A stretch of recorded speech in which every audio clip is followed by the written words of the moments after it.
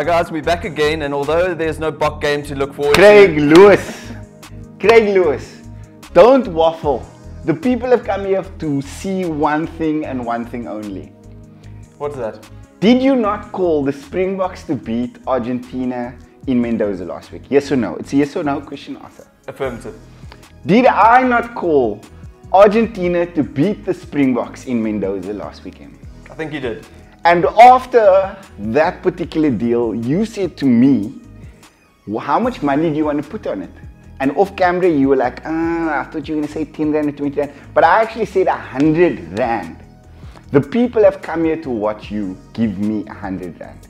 No, that's when my memory gets a bit fuzzy. I can't actually recall that. Is that what happened?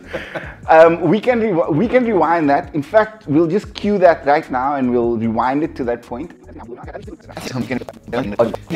You're willing to put how much money on it?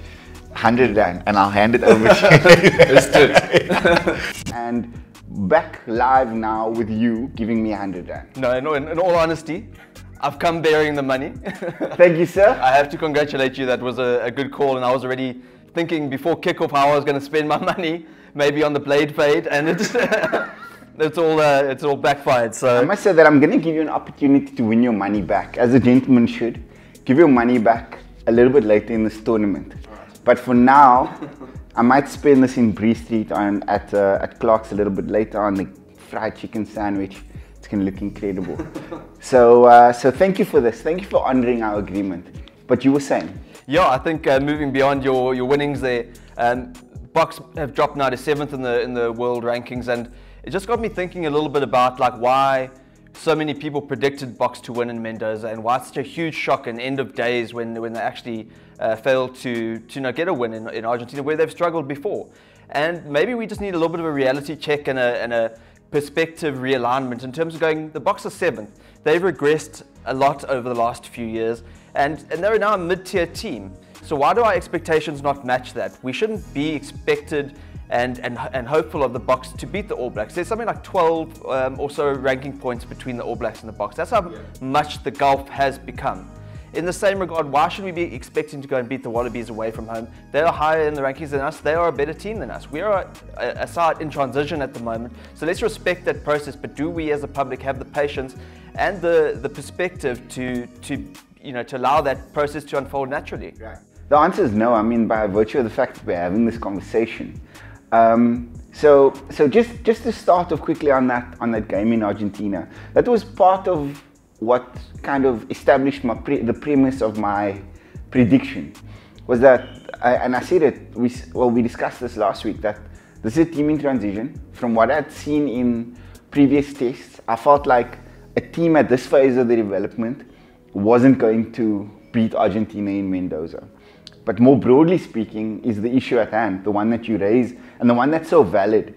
No, we don't have a realistic expectation of the Springboks because traditionally the Springboks have been a superpower in the global game, and it's not unique to the Springboks. This is kind of a cross-code phenomenon. So I use, for example, if you like, I watch a lot of NFL. The Giants, for instance, so the Cowboys are even a better example. The Dallas Cowboys were, enjoyed a dynasty at some stage in their lifespan, and still today people speak about the Cowboys in terms where they are legitimate challenges to the Patriots, for example, or the Philadelphia Eagles. In basketball terms, the Chicago Bulls suffer from the same kind of there's a disparity between the actual capacity and capabilities of the team and the expectations of the team. So it's not unique, and there are many more examples like that. It's not unique to the Springboks. And off camera, you and I spoke about the disparity between the expectation and what's realistic. And we really have to, as a South African rugby public, get a reality check. There's a reason that the All Blacks gave us 57 in Albany last year. There's a reason. If you brought up the example of in the Test cricket rankings, for example, you would never expect 7 to beat 1 in a Test match. You never ever. The bets are off. Yeah, it's an anomaly. Right, Yeah, right. completely.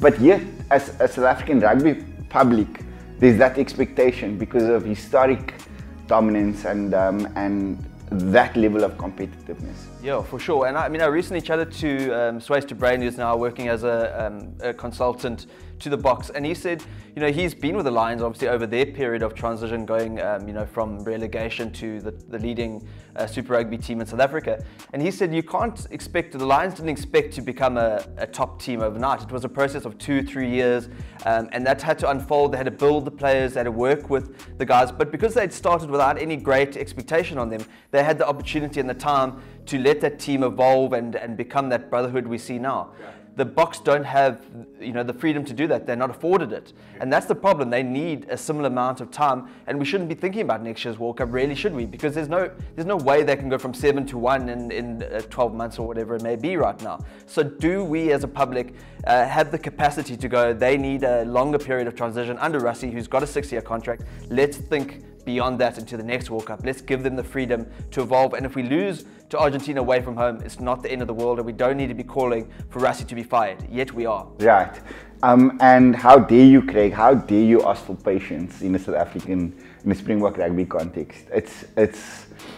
I mean, that's for the majority of Springbok fans. It's unthinkable that we won't compete with the All Blacks this year. That the Wallabies might beat us home and away.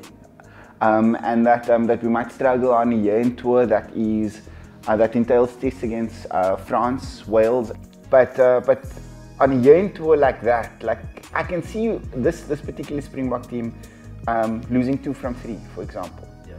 And that shouldn't surprise us because the majority of the sides are ahead of us in the rankings. But to the point that you're making, like, what does that period of patience then look like? Right? So it's one thing going, have patience with this team. And I do think that the team is worth the investment from a patience perspective. I do think this team and this coach is worth that. But then I want to see a purposeful plan set in place and whatever that looks like, whether it's the implementation of Director of Rugby, which we can flesh out a little bit more, an intense focus on our junior provincial structures, and player retention in this country.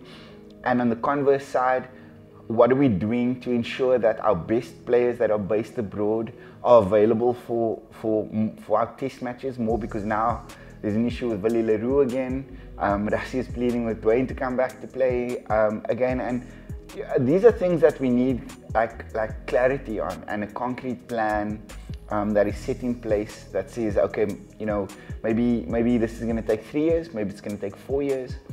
And over the course of that time, you'll see significant progress to where reality and expectation come closer to each other. Yeah, because I think Rassie's acknowledged we are 7th, or we were 6th before the defeat last weekend. So we've got to go step by step to getting back to number 1. So however long that may take, how are we going to go along that pathway to get back to where we once were? And we have to look at the problems which may be player drain, a lack of intellectual property with the coaches that have gone abroad, maybe succession planning being a problem. Is there contracting issues with the player pool maybe too big in terms of the junior structures throughout the country? All that stuff I think falls probably into the basket of Director of Rugby and his workload. But we've got Rassie obviously juggling his head coaching role, and that's his first priority. But he's also Director of Rugby in South Africa. Is he able, to have the time to really focus on the other things that will enable the Boks to get back to where they should be? And I don't know if he's got enough time to do that, and that's why I wonder whether there shouldn't be a view towards allowing him to focus more on that role and getting another head coach who comes in maybe beyond the next World Cup.